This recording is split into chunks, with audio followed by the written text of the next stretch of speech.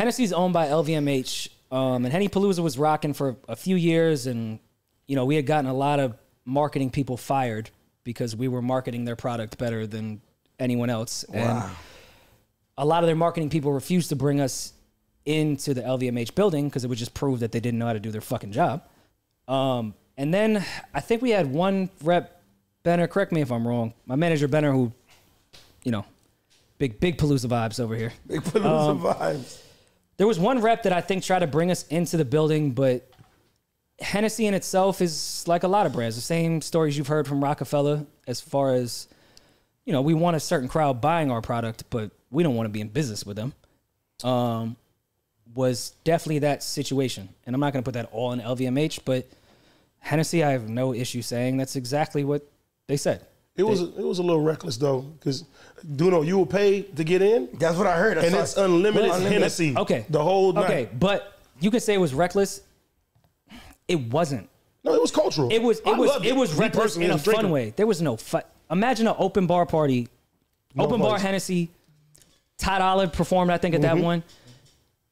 No fights, women everywhere, people actually dancing. Like it wasn't a fucking hold your phone up type of. It was a party, and we took that shit around the country.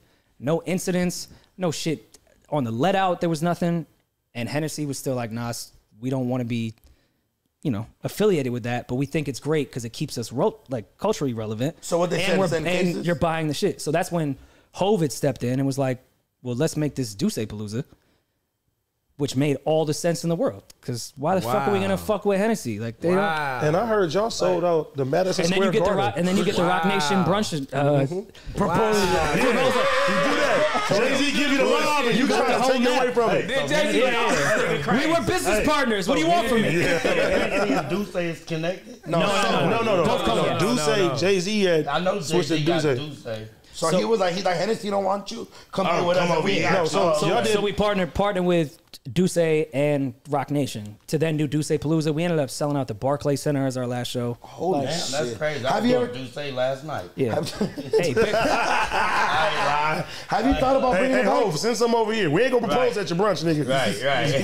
Hey, did you ever tell? He was part of the proposal, goddammit. No. Did you ever? He set it up. Holy shit! You need to shit on Hov, not me. He was the one that set it up. Hey, no.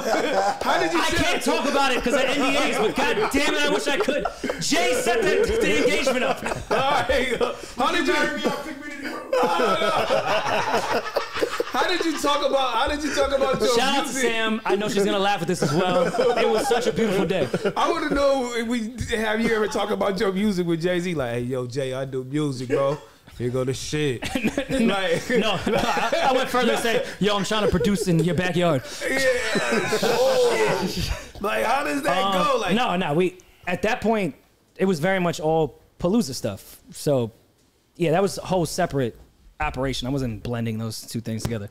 And you also need to know how to manage relationships in that regard. Like, we have a great thing going with Palooza. I'm not going to say, yo, listen to my mixtape in between. Right. That's wild. Like, we just sold out Barclays. That's wild. No, niggas do that. They do that. And then, well, I'm not going to do that. Yeah, and then everything go out the window. Okay, so let me ask you. So I heard it took almost 5 to 6 years for you to put this album out?